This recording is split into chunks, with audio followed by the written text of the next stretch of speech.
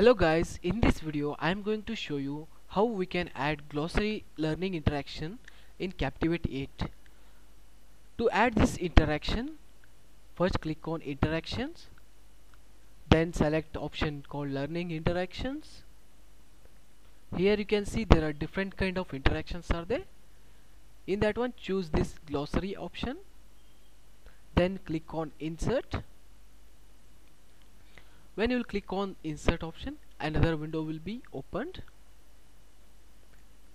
As you can see, there are different themes are available in Captivate 8. You can choose whatever the theme you want here, and if you want to customize those themes you can do that one also in Captivate 8.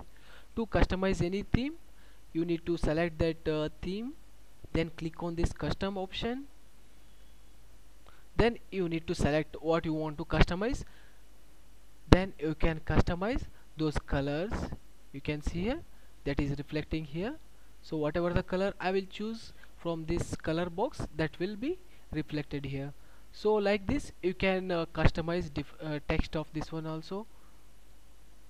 You can see that is reflecting here. So if you want to customize it to different color or different font size, you can do in this Captivate 8 also.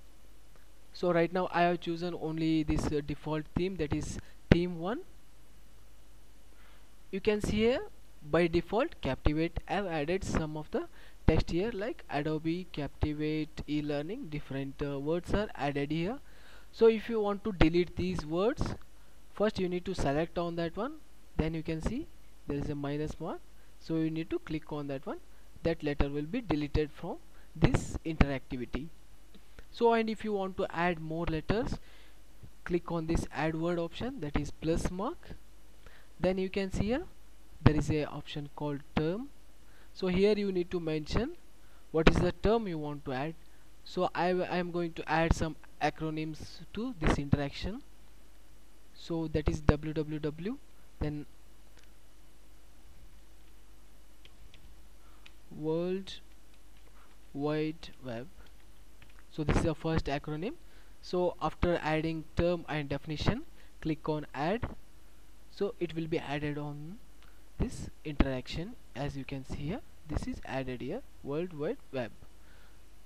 If you want to add another word or another acronym, so you can click on add word again. I will add another acronym here, SCOM, that is shareable content object reference model. Then click on add. You can see here that is added here. Suppose if you have already created some of the acronyms or words, you want to import it to this Captivate 8, you can do that one also using this import option. But the thing is, those should be in XML format, then only you can import it to this Captivate 8. So after adding this, click on OK. This will be added to the screen, and you can move it, and you can resize this also. To check this interactivity, how it will look to the users, you can preview this one. To preview, click on preview and choose option project.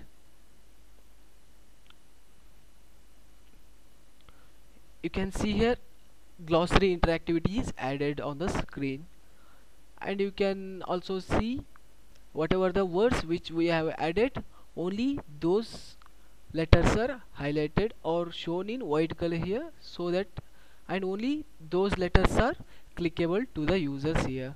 When user will click on those particular letters, the words which starts with those letters will be shown to the users like this, as you can see here. So we have added two acronyms here, just I want to see that one. So first one is www. So on click of www, you can see description about that one is shown here.